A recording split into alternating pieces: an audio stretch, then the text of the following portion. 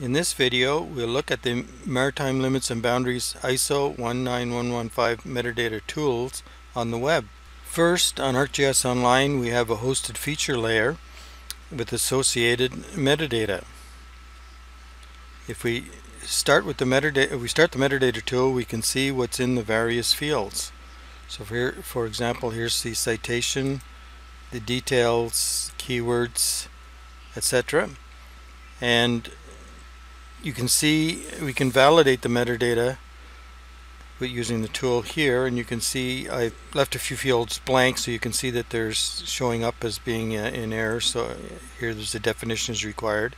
So that's for the validator. So you can check your metadata online, and then you can also download the metadata here, which I won't do, but that's how you do it. Download the XML metadata if you wish.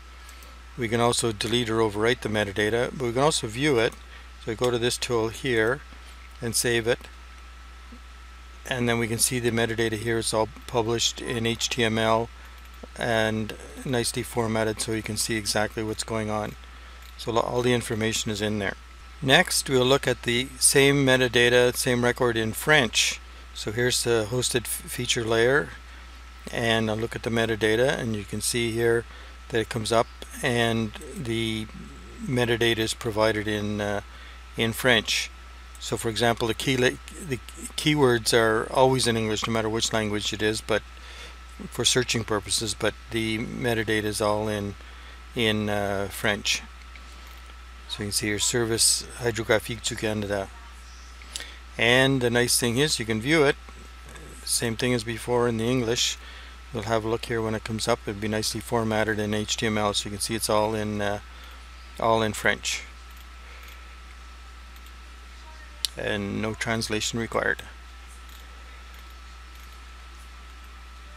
Next, we'll look at the metadata that I've loaded on the GeoPortal, the Esri GeoPortal server.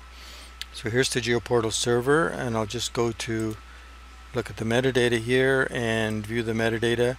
And as you can see, here's the metadata that's available on the GeoPortal server.